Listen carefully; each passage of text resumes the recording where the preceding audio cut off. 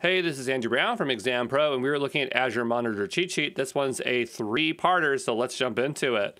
Azure Monitor's comprehensive solution for collecting, analyzing, and acting as telemetry for your cloud on-premise environments. And even though I don't have it in the slide here, it is an umbrella service, meaning there's a lot of things underneath this, and that's why we have 3 pages of information. It can create visual dashboards, smart alerts, automated actions, log monitoring.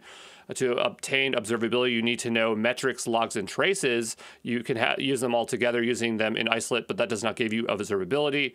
Metrics is a number that is measured over a period of time. Logs is a text file that contains event data, which was happening. And traces is a history of requests that travels through multiple apps and services so we can pinpoint performance or failures.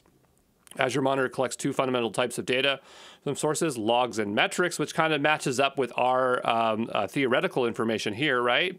So Azure Monitor logs collects and organizes log and performance data for monitoring resources. Data logs are consolidated from different sources into workspaces, platform logs and Azure services, logs and performance data and virtual machine agents. Usage and performance data for applications can be consolidated. In a workspace, you can be analyzed. They can be analyzed together using a sophisticated query language, which we'll talk about here in a moment, or review, I suppose. Work with log queries and their results interactively using log analytics. Azure Monitor Metrics collects, and that's the second part here, right? So the 2 fundamentals. Azure Monitor Metrics collects numeric data from monitored resources in a time series database.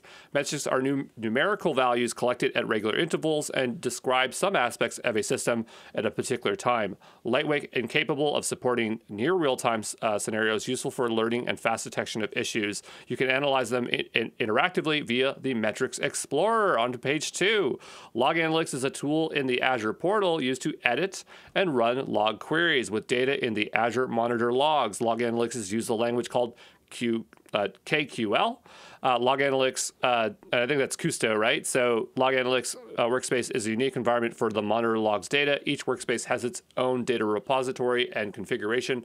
Data sources and solutions are configured to store in the workplace. And I really wish I put the word data lake in here. It's not important for the associate, but for other exams, it helps you understand if you think of it as a data lake. Azure Monitor Logs is based on the Azure Data Explorer, and log queries are written using the Kusto query language.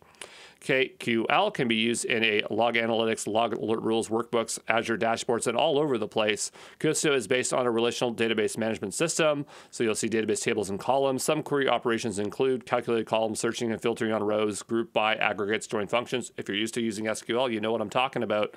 Kusto queries execute in the context of some Kusto database that is attached to a Kusto cluster. Kusto is generally composed of the following entities: clusters, database tables, columns, functions. Let's talk about them quickly here.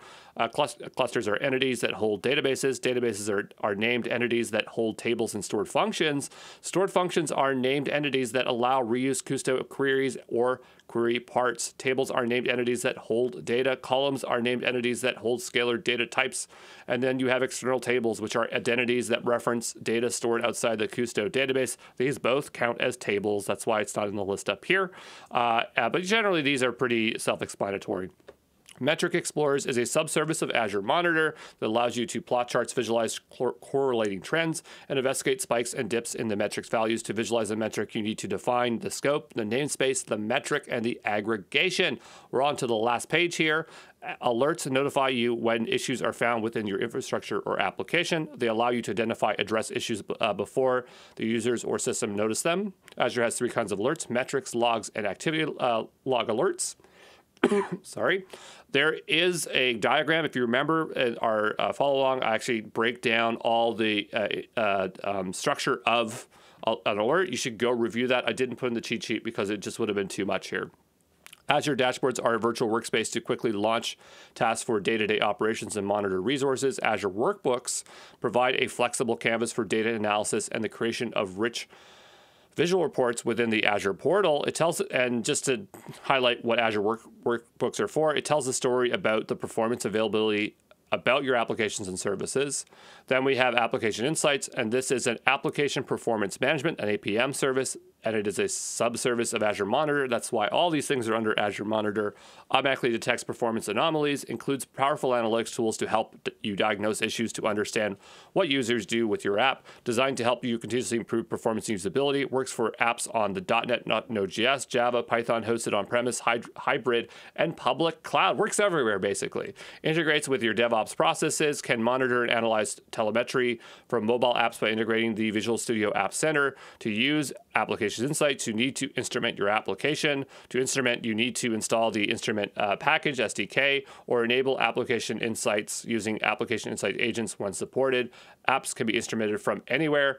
When you set up your Application Insights monitoring for your web app, you create an Application Insight resource in Azure Monitor.